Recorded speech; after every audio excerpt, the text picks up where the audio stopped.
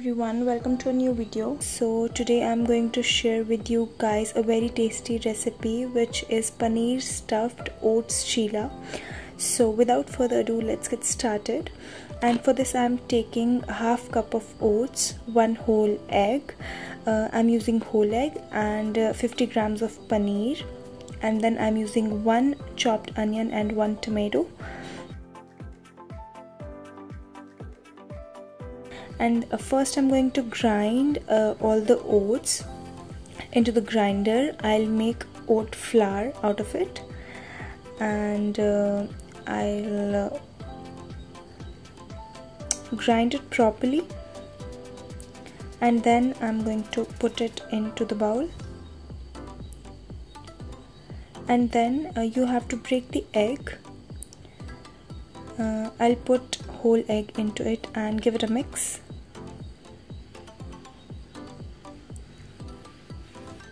You can add a little bit of water if it feels more dry. Mix it properly, and then we are going to add all the masalas. First salt, red chili powder, garam masala, and 2 teaspoons of kasuri methi, and give it a quick mix. Mix all the masalas properly. You can add a little bit of water if required.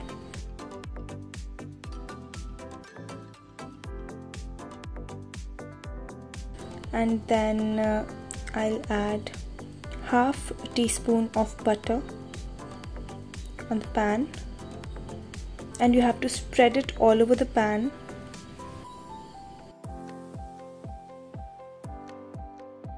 So now I'm going to put all the batter into the pan.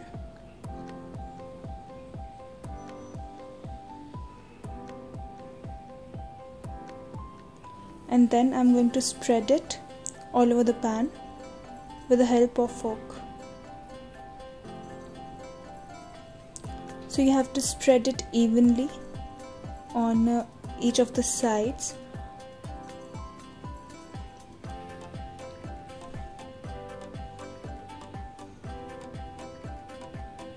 And this is how it will look like, and let it cook on low flame for 5 minutes.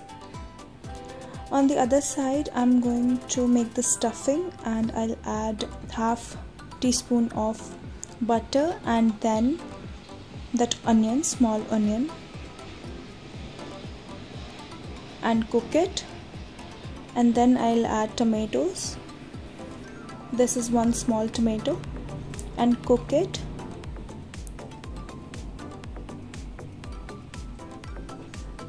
And then add salt. Stir it.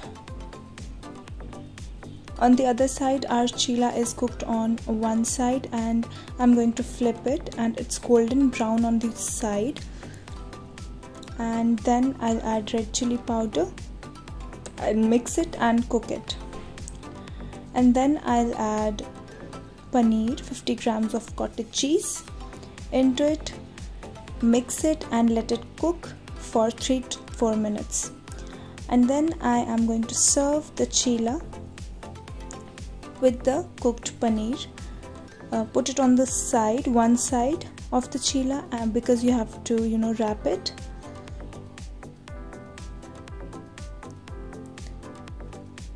And then you can wrap it,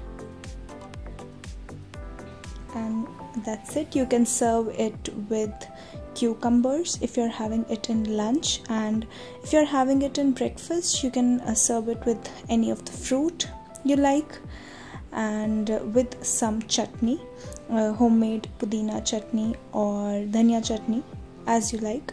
So this was it for today's video. I hope you liked this video.